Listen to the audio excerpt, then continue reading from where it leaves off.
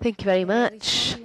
The first person to respond and comment is the former chief of IDF General Staff, the former head of the Mossad, Major General in retirement, Meir Dagan.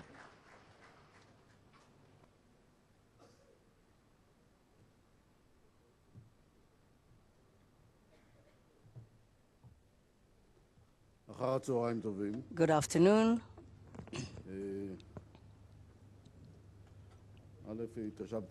First of all, I was very impressed, Amos, from your very impressive arguments. I don't agree with all of them, by the way. Some of them I do. I would like to start with the point that should be noticed. We're all relating as if to the understanding of the NPT Convention. Let's admit that the NPT Convention has been already for more than 15 years in a reality of the beginning of a collapse. It didn't start with Iran, it continued with Pakistan, India, North Korea. It came to a completely kind of maturity in Syria and a very problematic reality in Libya.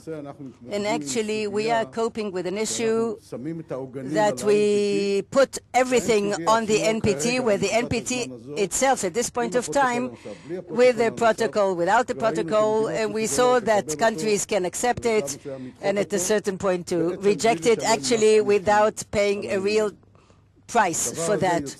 This creates a much more meaningful difficulty in the dialogue and the discussion about the Iranian issue.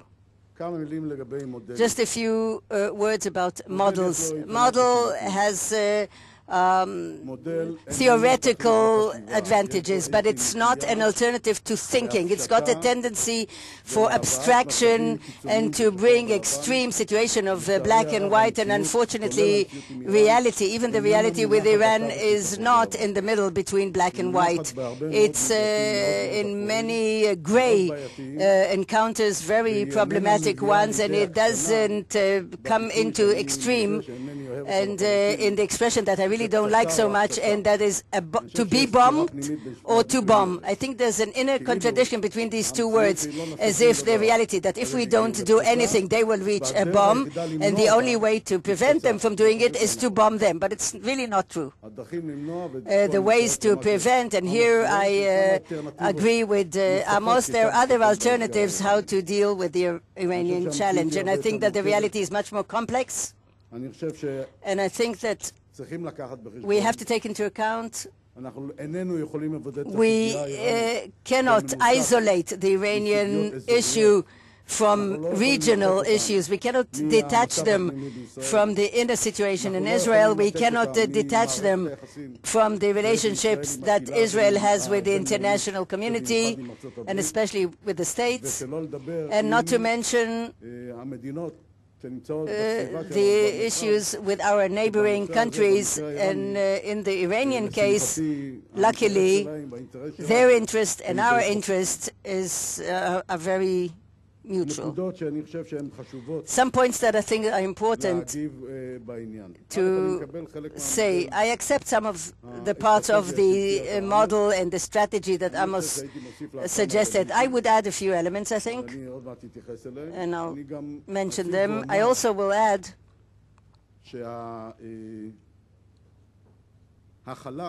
that the containment, and accept Amos, is impossible with Iran. It's an equation between things that are not connected to another, and Amos already answered, I think. He pinpoints a few things. It's the lack of identity between the implications of the reality that was between the United States and the Soviet Union and between us and Iran. It doesn't go together. I am not disputing the determination that the Iranians are trying to reach nuclear capability. I'm just saying, and I accept some of the things that Amos said, that they're not advancing running to the project. They're advancing very cautiously while they are taking shortcuts, and the final point of decision, we're still not there. In other words, a breakout to reach military nuclear capability, and I think that's their target, no question. I'd like to touch upon a few points before I talk about the comprehensive strategy, if we talk about bombing or being bombed. We are creating a sort of equation that said that unless we bomb them, they're going to reach a bomb.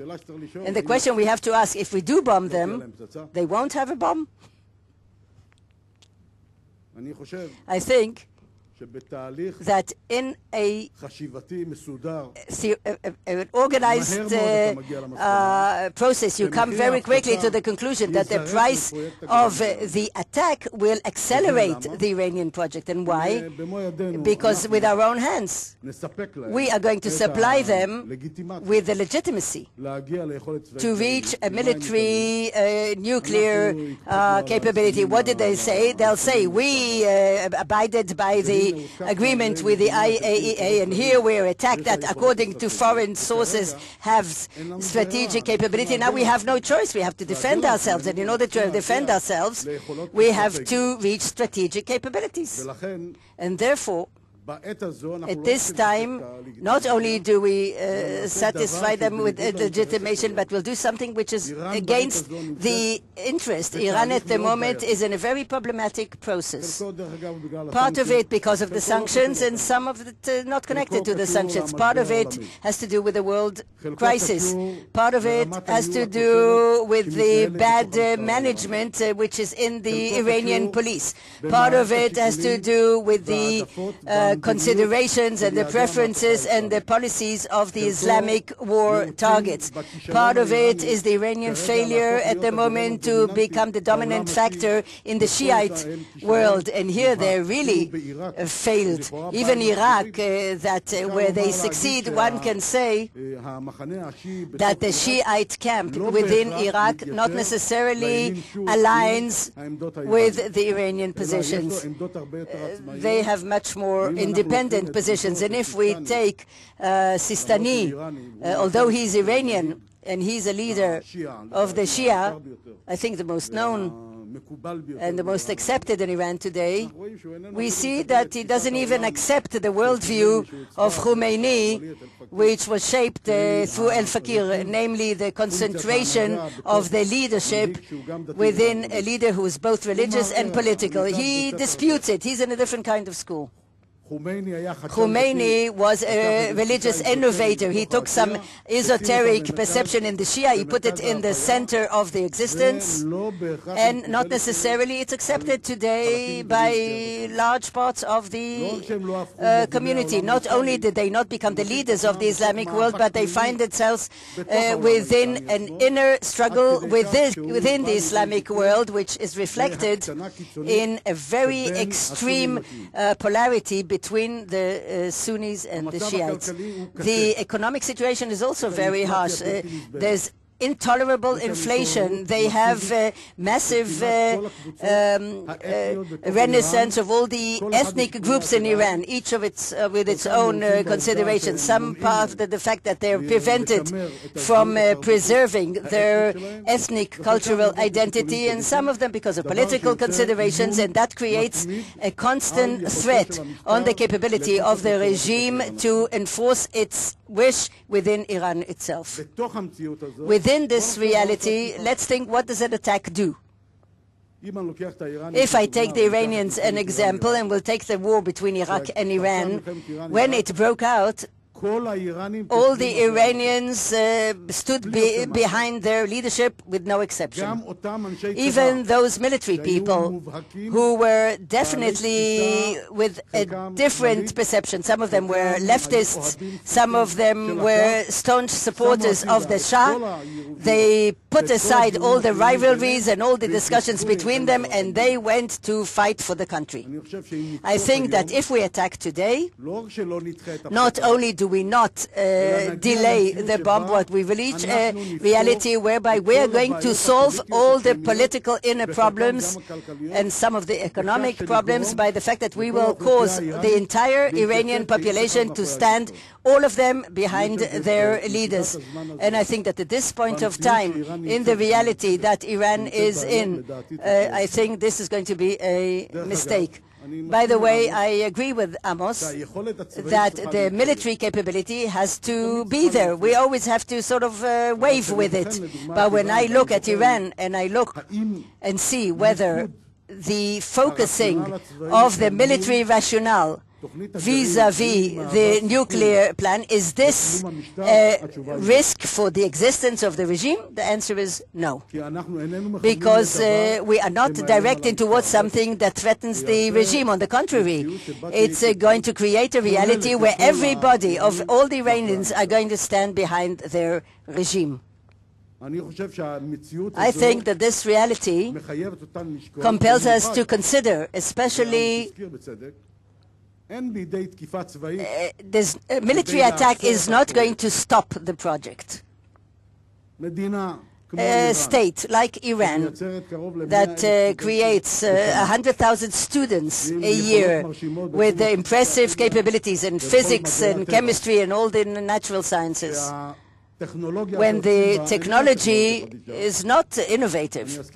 I'll remind you all that the first bomb was launched in August 45 on Japan. We're talking about technologies of not advanced countries. Third world, they managed to reach this technology, and the best proof that we have is North Korea. And let's say the truth. Even Pakistan is not exactly one of the countries which is in the most advanced line of nations in the world, but this is a third world country that managed to concentrate all its efforts of the sources, strategy and capabilities, and it managed to get, as a result of the fact that it took the nuclear capability as a response to the Indian challenge. And I think that in this reality, to argue that by bombing we're going to stop the plan or the project, I think it's a very problematic argument. It has to be proven, especially what Amos called that the reality doesn't end with the attack. The reality ends with the process of a dialogue and consolidating a comprehensive strategy that also deals with what happens a day after the attack. I don't agree that discussions in this questions were taken. What do we do the day after? Even this issue is very complex and very complicated because it depends on time and place and local challenges and regional and world reality. That's why there's a difficulty to plan it and to prepare to what we call the next stage of the war. It's much more complicated than what we know today. And therefore, had I had to recommend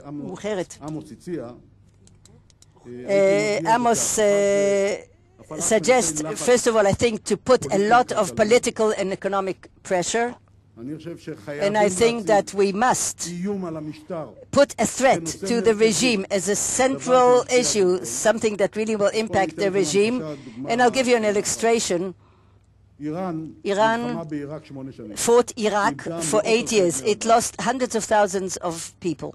The war was harsh, the timetable, the resources, the victims, and always the question was what happened to Khomeini, that at a certain point he was ready to go and negotiate about a ceasefire between Iraq and Iran. So there were all sorts of arguments that they started attacking with missiles Tehran and other cities, and that's what influenced him. But I think what influenced him was the feeling of Khomeini, especially backed by Rafsanjani, who clarified to Khomeini that if the war goes on and the cost of the price, the economic prices and the loss of human lives are such that the regime is losing the support of the people, and that there's a very major challenge to even the survival of the regime. And I think that's what motivated Khomeini to do something that was against his own worldview, to go and sign a ceasefire with Saddam Hussein. And that's why a threat on the regime is the most cardinal and the most important threat that you can threaten Iran. So ask me who, but not necessarily, because if the regime changes, and then they'll reject the whole idea of the bomb. I agree. It doesn't, not sure, but if it'll be more rational and more moderate, and will take into consideration all the constraints, maybe it'll have to retest the prices it's willing to pay. And I think that the covert war is very, very important. I think that prevention of proliferation is good, although Iran is becoming more and more independent in all its components of the project. Still, it depends on materials and resources that come from the outside, and an international effective action in order to stop and to limit the proliferation in Iran, especially with the technology that it has. They can use for the project and other things as well. That could work. And I would add to this strategy also taking advantage of opportunities. This is part of a worldview that always deals with policy. I think that in this point of time, there's an exceptional opportunity to weaken the position of Iran in the world and in the area. Iran today puts everything into Syria and Hezbollah as a proxy, as tools that they can use against the state of Israel and against the West. I think that at this point of time, in order to convey a message and at the same time to reduce the level of impact of Iran in the area, is by causing a reality that Bashar Assad falls and the Sunnis rise, and that automatically will weaken the Hezbollah in a dramatic way, and it may even take Lebanon a little bit out of that reality, which is so complex it's in. And I think that the costs and the legitimacy of such an action are much wider today than they were ever in the past. And there's no question that such a reality creates a constraint on the capability of Iran to act and to use the tools, indirect tools, against Israeli targets and American interests. I think that the legitimacy to this possibility is almost ready. I think today nobody has any doubt that Assad staying in power with Iranian backing is any problem to the Iranians or a threat to them. And the last point, I don't think that a military option has to be taken off the table. I think that such an option should be considered very seriously. And the fact that you wave around with it or use it as some sort of a deterrent, in my feeling, it does not deter the Iranians. On the contrary, certain points, it's even a response to Iranian ambitions. If anybody attacks today their nuclear project, especially due to the fact that the capability to stop the project with the military attack, I think at this time, is very, very limited. Thank you.